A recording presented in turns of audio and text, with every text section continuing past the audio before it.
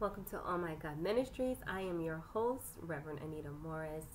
I am coming before you before the holiday we celebrate Mother's Day. Oftentimes people are without their mother or their father. So on this occasion, I will mention to you, my mom has been deceased for over nearly 10 years going on. And my dad had just passed away April 28th. We just funeralized him, and he will be given military honors in Union Cemetery. It's scheduled for May 14th for military honors. So those of us who have parents that are deceased, it says when you're without mother or father, some people are called orphans. Obviously we don't go to an institution and say, oh, take care of us, but those people who will look after another in communities and knowing that they take us in as their own daughter or son. So some of us who have church mothers in institutions, faith institutions in which we grew up, or communities, or whatever your sense of belonging is, there's others who are always looking at your best interests to continue to allow you to thrive. And it reads in the Bible, it says, even if my mother or father forsake me, God will hold me up. He will uphold me. He will take care of me. He will lift me up. So know that you are not without during this Mother's Day, during this time of celebration of a profound mark on humanity, that this is how humanity and procreation begins, from the womb of the mother. And we celebrate mothers, and we say thank you so much for giving us life and going through that 9 or more stages of pregnancy, 9 months or more, to have and to consider us and to do the work that was necessary, and to build a family and to have great relations and to continue to equip and to grow your family and not giving up on life. And so we thank you. Heavenly Father, we thank you, Lord God. We thank you, Lord God, that you have given us life and life more abundantly, and you place your trust in us over your stewardship over humanity, that we too can encounter being proactive, procreative, and also to be pro-life. And we thank you, Lord God, for your love that surpasses human understanding. Even those things that people have considered and have taken into their own hands, and probably even taken the life of their own child. I pray, Lord, your forgiveness upon their hearts, although they may be heavy at this time. I pray, Lord God, they seek your guidance, because it is Mother's Day, and oftentimes people get tunnel vision and found themselves in guilt and succumb with condemnation. So we ask, Lord God, that you are the Prince of Peace. You are the God of peace. And so we ask, Lord God, that you will mend their hearts, those who are suffering, those that are hurting in their hearts, those who have made some missteps and errors in their lives when they were youthful. I pray, Heavenly Father, that you would honor their prayers of repentance, and that, Lord God, they will seek your face that you might be found, and that they forgive you, Father, and they forgive themselves. And Lord God, that they have a good conscience to come boldly to the throne of grace, obtaining help in their time of need. In Jesus' most precious name, we thank you, God, for all these things. Amen. So in the Word of God, it reads in 1 Peter, the hope of eternal life. All praise to God the Father, of 1 Peter chapter 1. All praise to God the Father of our Lord Jesus Christ. It is by his great mercy that we have been born again, brought into the kingdom of God, born again afresh, not by this world of the womb or flesh, or what men can conceive and a woman can conceive by man, but what God can conceive through the spirit of faith.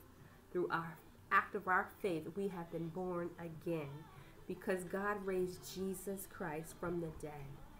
Now we live with great expectation, and we have priceless inheritance. Remember how we mentioned earlier on that there are some parents who have gone to be with the Lord, who have gone from this earth to an eternal kingdom. And so this is the expectation and a priceless inheritance, an inheritance that is kept in heaven for you, pure and undefiled, beyond the reach of change and decay. As we experience in our mortal bodies change and decay every day. I can go and cut myself, I get bruised, the body will continue to heal itself, or it will leave a scar or a mark.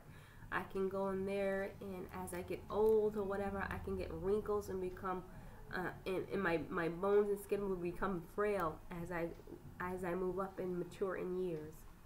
So that is going to happen, beloved, as we live here on earth. But in the heavens, it's pure and it's undefiled. Amen. And through your faith, God is protecting you by his power until you receive this salvation, which is ready to be revealed on the last day for all to see. So we have hope what we don't see, and that is faith, the evidence of things not seen, all things hoped for. So continue on with 1 Peter verse 6. So truly be glad, he asks, and he commends us. There is wonderful joy ahead, even though you have to endure many trials for a little while. Even after the grief, after the storm is gone, those people who have lost loved ones and significant others or a mother, and during the process of grief, some people say that grief can bring, or a love of a death one, the death of a loved one can bring good and behaviors out of people, or bad behaviors. It can bring the good and bad out of all behaviors. And that's a trial, when people go through different trials and tribulations of the different stages of grief. It says, so truly be glad, there is wonderful joy ahead, even though you have to endure many trials for a little while. These trials will show you, or show that your faith is genuine when you continue to stand the test of your trials, to know that you have done what you were called to do, and ministering to your loved ones and being there, and you've done in what was in your stewardship what God charged you to do, and you have helped to bring life and bring hope to humankind. He says these trials will show that your faith is genuine. It is being tested as fire tests and purifies gold, though your faith is far more precious than mere gold. Okay, so you don't have to compare it to this material world. Okay, it's far precious than gold. So when your faith remains strong through many trials, it will bring you much praise and glory and honor on the day when Jesus Christ is revealed to the world. You love him even though you have never seen him.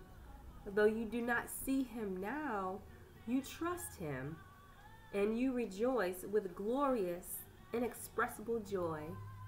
The reward for trusting him will be the salvation of your souls. So oftentimes, beloved, people don't get to that significant trust until they reach their internal peace, when they are in exchange of leaving this earth to finally rest in God's embrace. But God says you can choose to trust now. That is your salvation, because we go from glory to glory, from faith to faith, from strength to strength. And that is the reward that God gives us, the salvation of our souls. Even in the biblical New Testament of Corinthians, it reads to continue to live out our salvation, walk out our own salvation. That is daily, to walk and exercise our own salvation.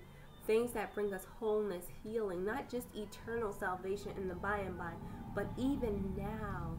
Those things that we have a living hope, we call it, and not a dead hope. A dead hope is like when you're hopeless. Sometimes we will get hopeless, but it's not hopeless to the point we have to cast off restraints and we're confused about everything and there's no peace. But when we have eternal hope, when we have a living hope that's founded in trust in God, We have a living hope that is steadfast, is grounded, and is going to bring about joy. Even though we have to face sorrow, okay? It's going to be sorrow, okay? But when we face sorrow, we will also know the embodiment of God's joy within our souls. That the joy of the Lord is our strength. Amen. Hallelujah. It says this salvation was something even the prophets of old days wanted to know more about when they prophesied about this gracious salvation prepared for you.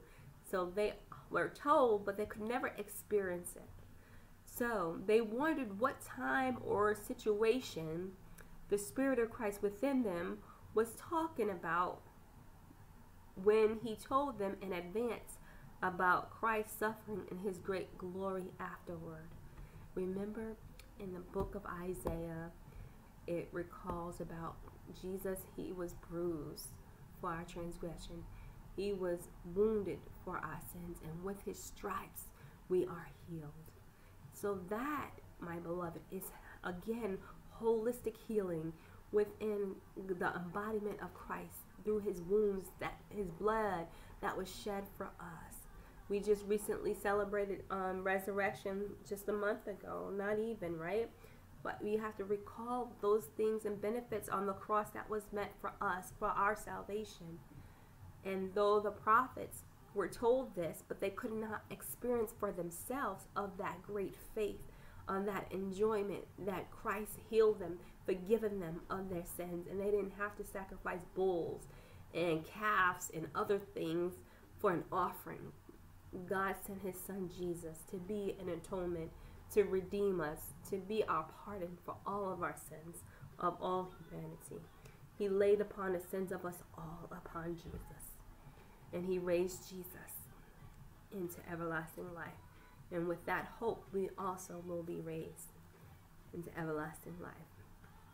It says, they were told that their message were not for themselves, the prophets, but for you. And now this good news, it's good news, has been announced to you by those who preached in the power of the Holy Spirit, not in the power of religious spirit, not in the power of tradition, but by the power of the Holy Spirit that comes and descends upon us from God, meaning it's from heaven and it's brought to us by the Spirit of God by our faith, being born again, not of human flesh, but by our belief and our faith in God. This Holy Spirit is sent from heaven and given to us. It is all so wonderful that even the angels are eagerly watching these things happen. Amen. Amen. And so God will continue to go on and ask you about the holy practice of living, and in chapter 1 and also in chapter 2, how to get rid of all evil behavior, be done with all deceit, hypocrisy, jealousy, and all unkind speech. Like newborn babies, you must crave pure spiritual milk so that you will grow into a full experience of salvation. So if you have those different things going on, how will you ever mature and experience that great salvation of your faith? And it says, cry out for more nourishment. Cry out for this nourishment. Now that you have tasted that the Lord's kindness. And it says, taste, in the Psalms reads, taste and see that the Lord is good. Amen. And so we have been given a living hope, beloved. A house not built by straw, but is built on the foundation of Christ. It says living stones for God's house in chapter 2 of 1 Peter chapter 2. You are coming to Christ, who is the living cornerstone of God's temple.